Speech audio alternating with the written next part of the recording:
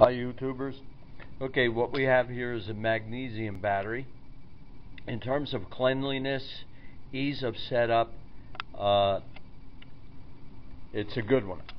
I'm actually developing gel polyelectrolytes, but what I have basically set up in a beaker, it took all of about 5 minutes. I have a rod of magnesium. I didn't even polish the surface of it to remove oxide.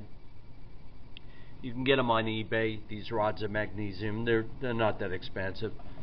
And I have a ball of steel wool, and I have it tucked inside velcro. And where do you get that? Well, look for hair curlers on eBay.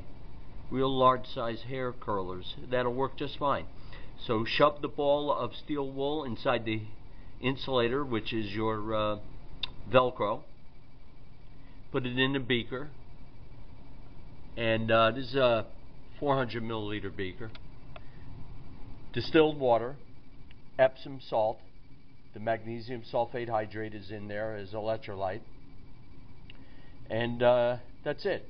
Okay, well, let's see what the voltage is. I'll just touch that magnesium. Getting about 1.07. It varies between 107 and 1.1, and I should polish the magnesium. I've had it laying there, probably has no doubt. Let's see if we can get a picture of it. See, it's not as clean as it could be, and of course that's going to be forming magnesium hydroxide, but I should even insulate it a lot better than this.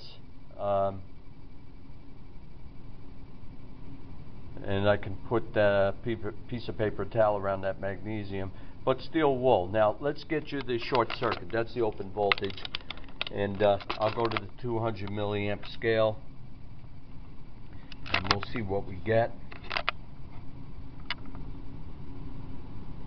That's not bad.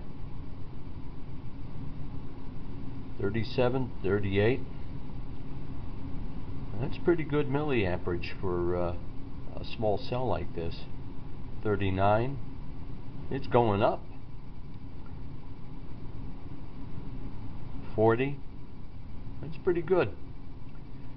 In terms of setup, it's wonderful. And occasionally you polish that surface of magnesium.